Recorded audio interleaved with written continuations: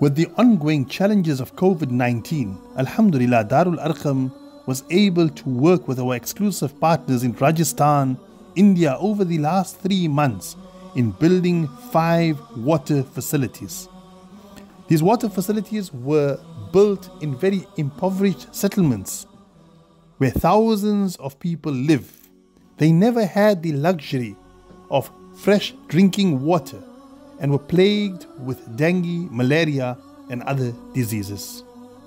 Alhamdulillah, after completing the 5 water facilities, we have named them in honor of the wives of the Prophet Muhammad sallallahu alaihi wasallam: Facility Maymuna, Facility Aisha, Facility Juwayriya, Facility Hafsa and Facility Safiya.